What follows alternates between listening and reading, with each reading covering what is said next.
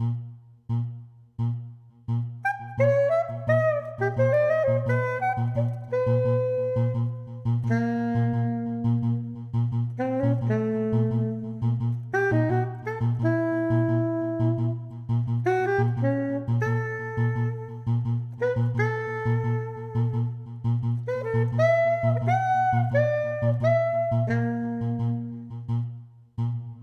name is Paola Viganò.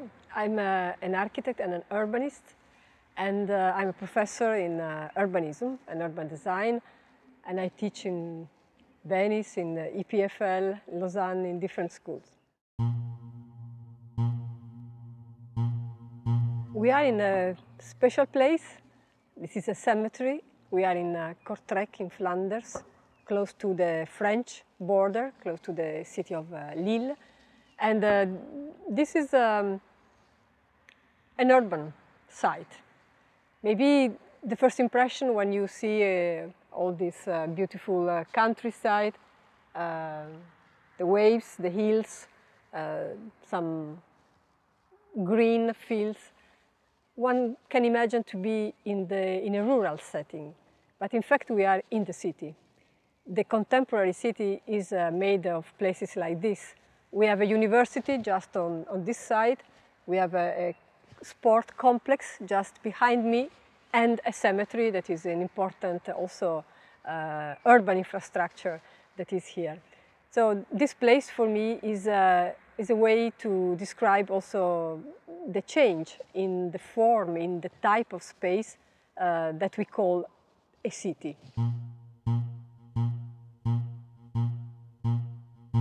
Many years ago, together with Bernardo Secchi, we started to work in Flanders, in Courtrai, on another site.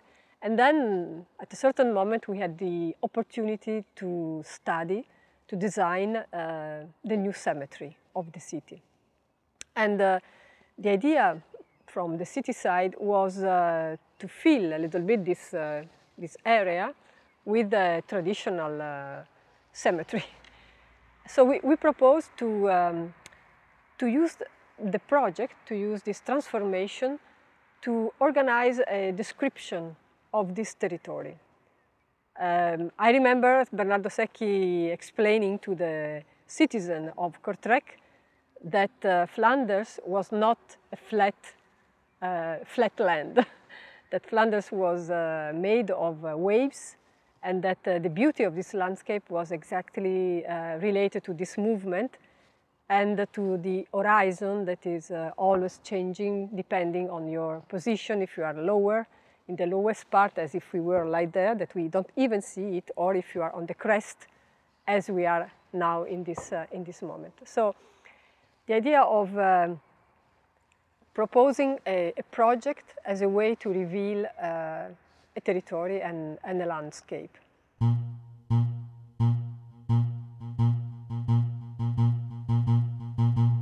Well, this place changed me, I think, quite a lot. Of course, to reflect on a place for death is already something changing you. But the interpretation is we try to give is that there is really no distance between the two sides. And at the entrance of the cemetery that we conceived as a true public space, open, available also to other practices, not only the one of meditation, we can say, and mourning. At the entrance of the cemetery there is a sculpture that is a table with some dishes. And the idea is that a table is a place of meeting for us that are still alive and for those that are not anymore there. So it's really the idea of a place of where you can share with the rest something that is still your life. And I think that this was very much understood by the people in this moment, because it's there has been just a storm. But normally a lot of people is in the cemetery and use the cemetery as a public space. So people that come here during the day just to eat a sandwich. Young couples come here to make love. It's not only a place for death. And I think this is something we really want to achieve. But the most important part of this story is the idea of using a project to describe a site. And we can say that we describe a slope, the form of the slope, and in three ways. So there is, first of all, there is a path, and the path is constructed on the existing slope. So we didn't modify it, we just followed the existing movement. Then there are the terraces. I think there are 12 terraces with a regular difference in level. So you can measure the difference you have from this high part and the low part just with this regular descending of the terraces. And then there was another one here that is close to an incision. There is an incision, what the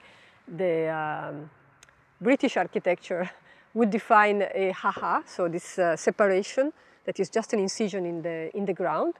And then there was a possibility to walk also on this sort of dune that is dividing the cultivated land, because this is sometimes still cultivated, and the cemetery without fences, without using other materials to divide it. So, and this element, this dune, is always changing its relation with the regular part of the terraces. And also the terraces are always in a different relation with we can say, the natural slope. And in these differences, you can read this richness of the topography that is ever-changing during along the path.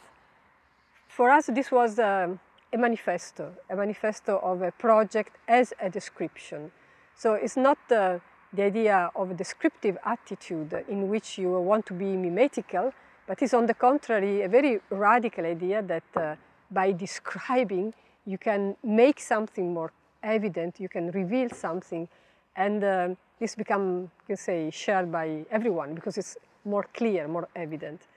And I think that also what I understood from this site and this project is that design can be an instrument of knowledge production. The understanding of this site through the project has been a true moment of revelation for me. And I think after some years, I continuously reflected on this capacity of the design of space to add a knowledge about that space.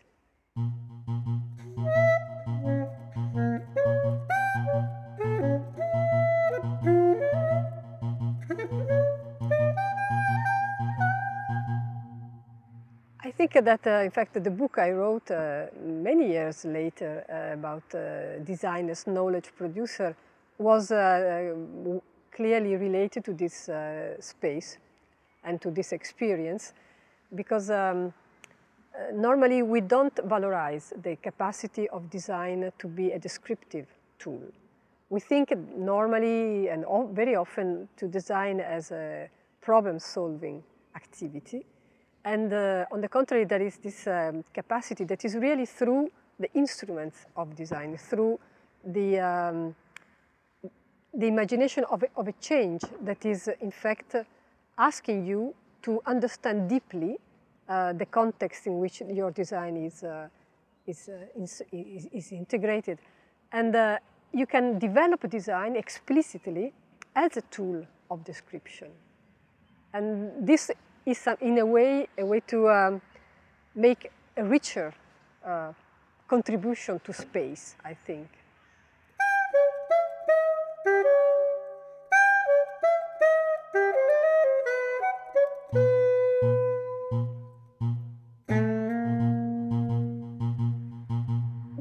This is a difficult question because the place has changed a little bit, or maybe a lot, after that project, and I still have to take the measure of all the changes. It is true that there are things that are not possible anymore. For example, from the crest road, the road on the crest, now it's more difficult to see the lower part of the valley, and this is of course a pity.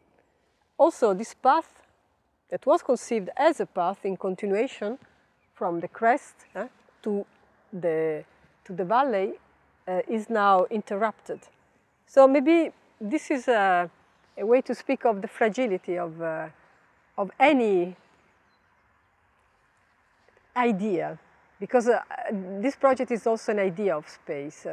Is also, I think, it was in that moment, some years ago, when the project was realized, an idea of public space in a condition of, in a kind of urbanity that is not the traditional urbanity of the city center, where you are used to the presence of public space. You have an idea that public space can be necessary. But here we are in a type of city in which public space is not so frequent. Yes, you have some specialized areas, for example, an area for sport. You have the park of the university, connected to the university, but an open space, just a space where you can spend some time, where there is not, the function is not the element that is leading your use, is quite rare in this type of diffuse, horizontal, I can say, settlement organization. So it was, for us it was important to maintain this continuity of space. The idea of a public space is also because you can enter, you can access in a very easy way. It's very well accessible, for example, from the main road. With the transformation of the last years, I have to say that this is a little bit more difficult. You have the impression that something has been interrupted. But there is always a capacity of space to regenerate itself, so I'm not too worried. I think that things will find a way to work. But I think that it's very important to continue to reflect on what is a public space in a condition of low density, scattered, sprawled. In Europe, we have a situation in which this diffuse city is something different from the American sprawl. So it's not the same type of space. And we have more stratified, we have more layers on which we can build it. But still is a challenge to understand what is the meaning of a public space inside a territory that is mainly inhabited by people in single-family houses with a garden, normally using a car and going maybe in other part of the city to spend their time, their free time. So what is a public space here? I think that the cemetery on one side is proposing an idea of public space because it's a space of everyone. It's something that belongs to every life. So I think that this idea of public is here very clear. But still you have to make it as a public space, something in which you can stay in a comfortable way, as a space that where you are not immediately led to one only way of using the space, in which a plurality of practices are still possible. So when we try to do a public space, we were counting on the fact that this was clearly public, yes, but still it had to be designed in a way that could be used as a public space, not just as a cemetery, as a functional element, but something more open. And in this sense, I think that the place is adapting itself to this. And I hope maintaining this possibility of being a public space and not just a functional infrastructure.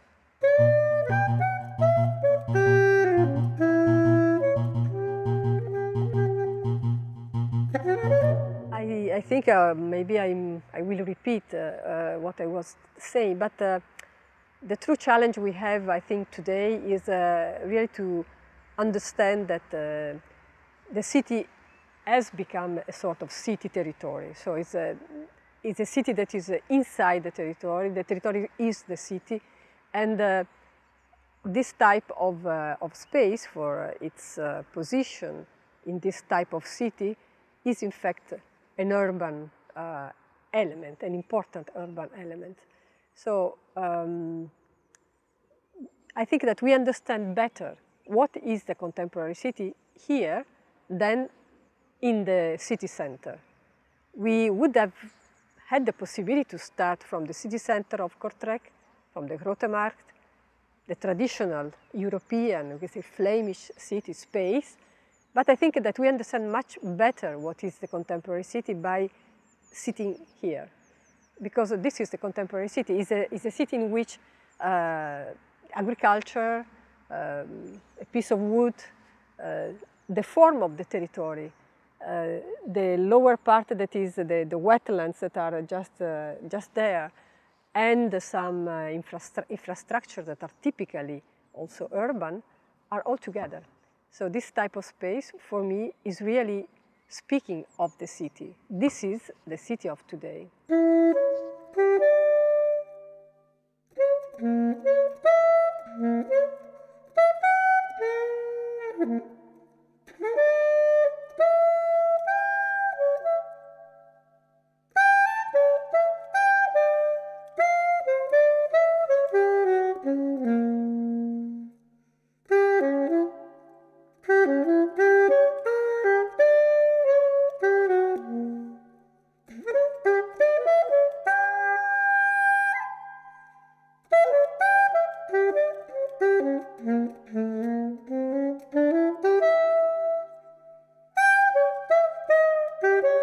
Here we are in the second place I've chosen to speak about space and to speak about the city and to speak about public space and the role of public space in the contemporary city.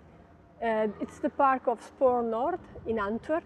It's a recent park that we have designed, Bernardo Secchi and myself and other people, some years ago, and the park has opened since 4 or 5 years, and it's a place that gave us a lot to think about the role of public space in the city.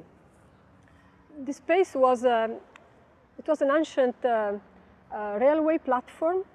So a few years ago it was just a ballast surface, and there was the most important train station for the harbor of Antwerp that was still inside the city. Today the harbor is far away from the city, and then this surface was abandoned. And then there was a lot of discussion on how to transform this big space inside the city of Antwerp, in the very center of the city of Antwerp, in something new. So my work and the work we did was starting from this ballast surface and to reflect on how a new park, a new big important public space could play a role in the city.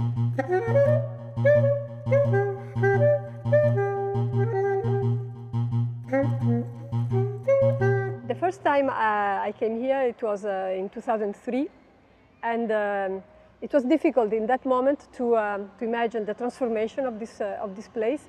But what was important was that even if it was an abandoned site, a lot of people were starting to use it. So there were already practices in this place, and the city of Antwerp organized a competition, and this competition was very interesting because there was a preliminary work with the inhabitants of the area, and we observed what the inhabitants were asking for this site, and we were also observing the way in which they were designing sort of hieroglyphic on the surface, asking for a place where to move in different ways, where different types of movements could be possible. And we were very much inspired by this idea of flows inside this area. And we followed their indication. Of course, it was taking an image and transforming in a space. And that was the starting point of our work. That was always very much in contact with the different populations of the area. Although there was a problem, because we are here in one of the poorest parts of the city of Antwerp, and the immigrant population that is living, they are still living today here, which is very important. They were not participating to the debate, to the moment of discussions. They were clearly remaining outside of it. We were just meeting people, I mean the Flemish population, they were here, and with them we had a lot of discussions, while the Turkish population, the Moroccan population, they were not really participating. And that was one of the most important, I think, challenge of this project, how to imagine a space for all types of populations. And I think this is very important because in this part of the city, the contemporary city is made of different types of spaces. And here we are in a very specific type of space. We are inside the compact city. Inside the compact city, a lot of transformations have completely modified the structure of the city. Industrial areas, infrastructural surfaces, they are changing. A lot of buildings here, they are exactly, we saw them there, for example, we see them here. They were all related to a different past. And the problem is to reintegrate them in a new cycle. You can say in a new life cycle. Something that is asking is asking for a lot of imagination. And the fact that the poorer part of the city is here is because this was an industrial part. Here were the workers of the harbor living. So it's a working neighborhood, and how a big public space could transform this neighborhood, but try to avoid the complete gentrification of the site. Try to avoid, for example, the risk of a park just for certain part of the population, and how to open a new life cycle in which this place is not a periphery anymore, but is one of the centrality of the city. So this type of strong modifications, I think this is really a metamorphosis of space. It's something that the city centers are every day asking for this kind of new interpretations. So first of all, I would say that the problem of a concluded life cycle, space concludes a cycle, and you have to reopen it, and you have to reintegrate practices, and your material is the space itself, is through the design of space that you try to reinterpret this area.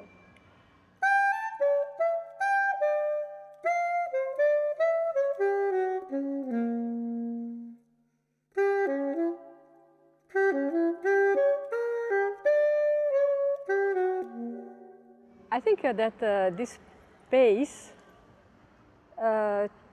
was an important moment of reflection on some concepts that are probably quite interesting for imagining a project for the city today. The concept of porosity was very important here. Here we see exactly what the geologists would call a porosity of fracture. At a certain moment inside the city, big fractures open. They are related to technological shifts or changes in the way of living, of inhabiting.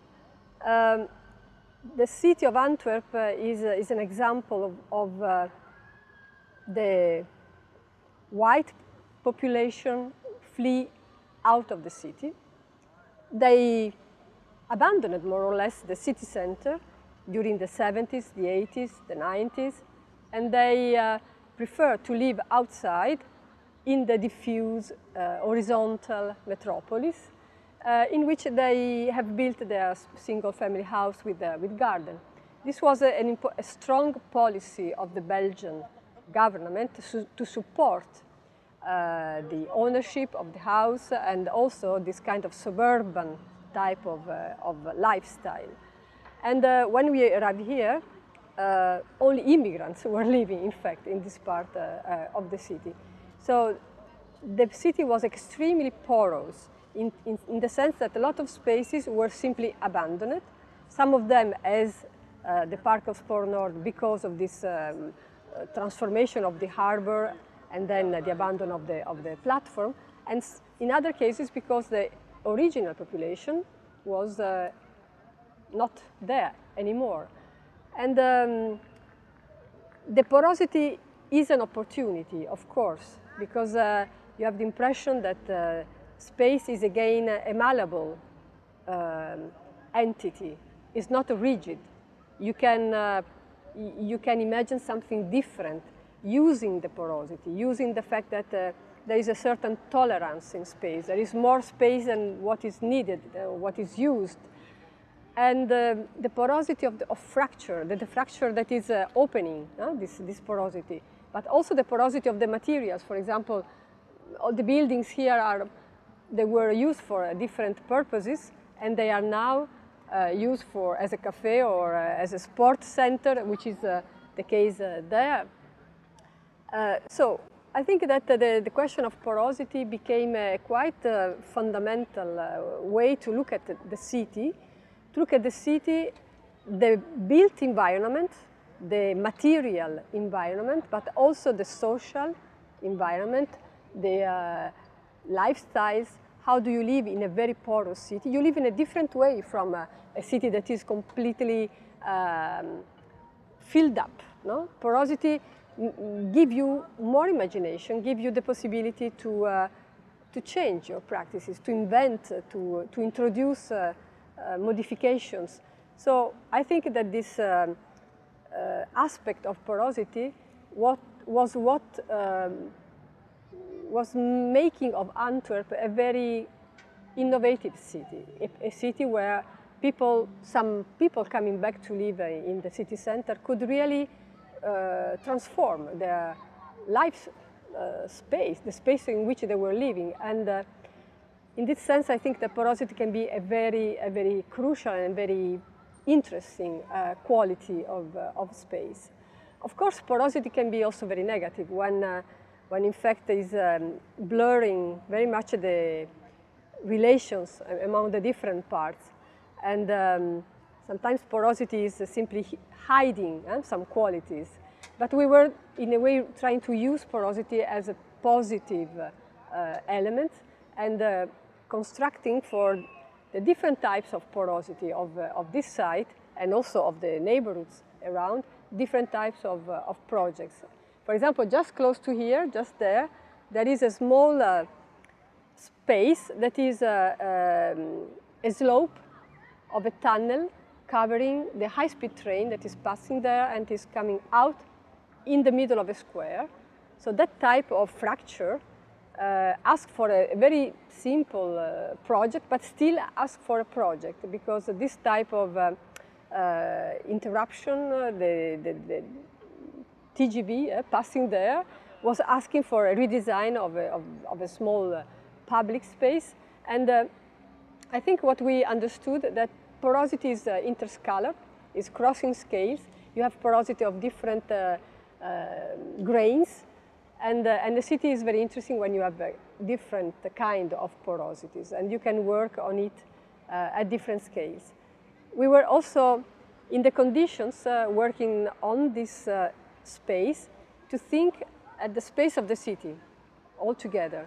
We were reflecting also on the structural plan of the city of Antwerp, in which these different grains of porosity were coming up, were showing up, and for us they were a way to interpret the city and to propose different strategies for this porosity. the concept of porosity was very important also in other contexts, and that's why I think the fact that we went deeper here makes this space very special for me.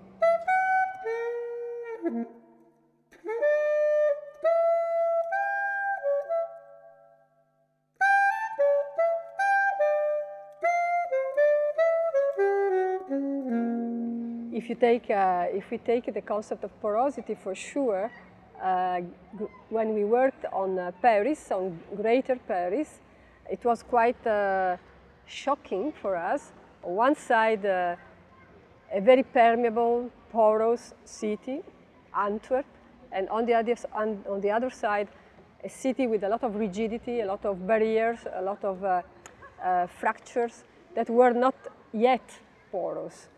And this lack of porosity in the case of Paris, were, in our opinion, was asking for a project of porosity. Here we were really profiting of porosity.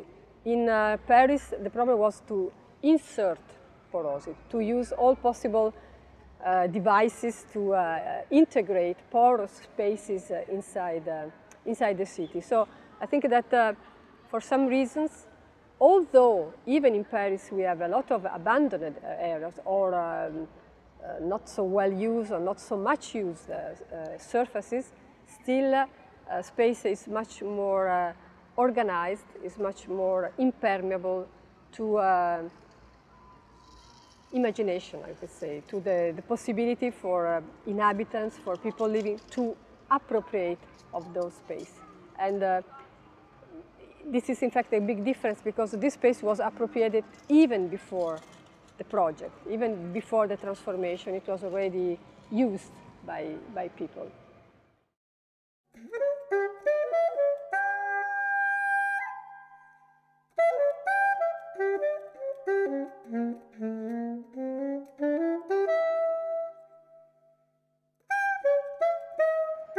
Well, I have not really changed my opinion about this place. On the contrary, I think that for me it's very important the role of space, and especially of public space in the city. And I think that this was not so evident at the beginning when we were working. When we participated to this competition, we were convinced that a city needs public space in a certain even quantity. It's not just a problem of having some public space, but to have also big public space. The size, the scale of this public space is important. But this was not the position of all the, for example, all the designers that were participating. The idea that the city of today still needs big public spaces is something that is not shared by everyone. For example, someone might say that the city would need a smaller proximity space, spaces for the neighborhood, spaces for... No, we think, and I think I'm very much convinced of this, that the city needs different types of public spaces, and also the big scale of the public space is important. It's also a place of representation of the city, of citizenship, I would say. So the scale is important, and for us, it was very also coherent not to fragment this dimension. I want to speak a moment of the scale of this park. It's almost 2 kilometers long. It's not very large, because it was a railway yard, so it is mainly a linear strip, but it's almost 2 kilometers. And to have inside the city, the compact city, such unity makes of this park also a recognizable figure. This park is also a figure in the city, and is a figure that can also be prolonged. And I hope that in the future, other projects will prolong this figure that is connecting the river with the open spaces outside the denser part of the city.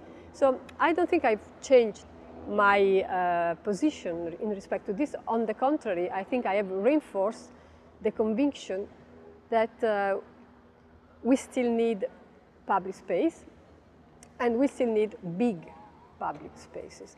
The big scale is also a way to integrate different practices. A big public space is flexible, and we have tried to make it very, very flexible. I mean, the design of this park is very simple. I even say almost basic. Everything is basic here. The materials, the type of furniture. I mean, it's really, our idea was to have a very simple space that could be used in many different ways. So we tried not to over-design space. Space is light design. And one consequence of this light design has been also the cost of the park. So the park was in fact less expensive than what we thought. And because it was less expensive, the municipality could immediately requalify and reopen the big buildings. And that was very important because, for example, this building has a very interesting story. The initial idea was to demolish the building because there were no functional programs. The city had nothing to put inside. So for them, it was very clear that without a program, you don't need space. So that was for me a very important lesson. We need space even when we have no programs. So I'm completely on the opposite idea of others that think that first of all you need a program, and starting from the program you will have a space. I think that we need spaces, and then we will find programs. And this means that the interesting reflection that was connected to maintaining this building was that a city needs redundancy. You need a certain, as I said, porosity is also redundancy. You need tolerance, no? In a spatial, from a spatial point of view, which is also a tolerance from other point of view, but immediately this place, because there were no programs, new programs arrived, and no one had the idea that, for example, so many people could use this as a true centrality, a true urban centrality, even metropolitan centrality. And then practically it was much more than what we thought and what everybody was expecting from this place. And this maybe leads me to another important part of the reflection on space, that is we are too much used to the idea of associating certain types of space to certain types of cities or certain type of neighborhoods. We are too much used to the idea that because when we have a neighborhood, we need a proximity space, a space at the scale of the neighborhood that is in fact giving an answer to the basic needs of public space, of services, etc. Well, I'm completely against this idea. I think that in the contemporary city, this kind of cell concept is completely dead and is even not, I mean, it's really not open, it's a closed idea. We need in such space, for example, that is in the poorest part of the city, we need a truly metropolitan space, a space that is able to attract people from outside the neighborhood. And because of this is constructing conditions of exchange that are otherwise very, very, very difficult. If we continue with the idea that each community has its own space, we will have gated spaces, no? Spaces that are limited and the limited exchange. And if we continue to support the idea that neighbors need just their own basic space, again, I think we are supporting the idea of separated spaces. On the contrary, and we call this the relation villages and metropolis, many big cities are made of villages. Not only London, that was described by Rasmussen as being unique, a unique city because this big metropolis was made of villages, but every city is made of villages, and every metropolis is made of villages. But also every village is belonging to the metropolis. And sometimes big public spaces or big service, big infrastructures, they are close to the villages, or they are touching the villages, or they are even inside the villages. So the small villages inside this area, each own neighborhood with its own population, they participate also of the metropolitan space. And this park is used by people coming, for example, the weekend from outside the city of Antwerp, just because they like the space. Or people coming here for big parties, or for weddings, or for important moments of their life, and also the everyday life, people really living just around it that are coming inside. And so refusing the idea of a park for the neighborhood, but supporting the idea that this had to be both the park for the neighborhood, but also a park for the metropolitan area. I think we understood something important, and reflecting then on the city of Antwerp, we tried to maintain this idea that scales are much more integrated than what we think, because the way in which we use, in which we practice space, is completely transversal, crossing all different types of limits and also of scales.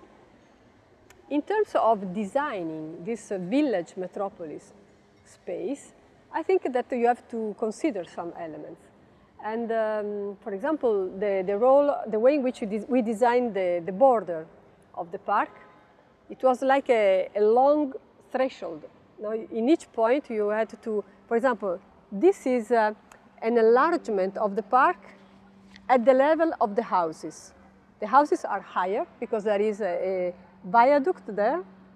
So the houses follow the slope. And so we decided to bring a part of the park at the same level of the houses, in a way that they can really get out and immediately are inside the park. Or there, for example, we put a series of small entrances to the park that are already places where you can sit, where you can meet, where you have the small playground for the children. So even the immediate proximity, the entrance of the park is already a place where you can stay, where you can immediately feel as being inside the park, but also very close to your house. Is really the threshold between the house and the rest of the park. So by designing really the border of the park, this long linear space, we tried to give immediately a relation with the houses around, but also an invitation to come into the park. Knowing that, for example, elderly people, maybe they don't like to come until this point, but they just stay on the benches, the long benches that are close to their house. So using really the different scales to connect the metropolitan space with the very local space just in face of your house.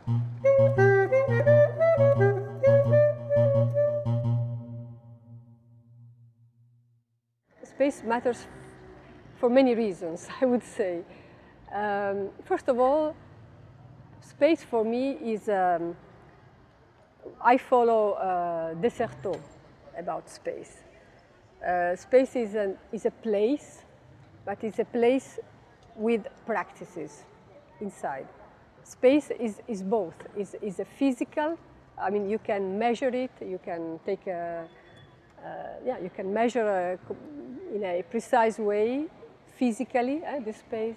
But at the same time, there is something you cannot measure, and this is the practice. This is the way in which different people appropriate of this space. So, in this sense, of course, space matters because it is the place and the practice of the place. So it's something that is at the core of all our interest for space and for the city.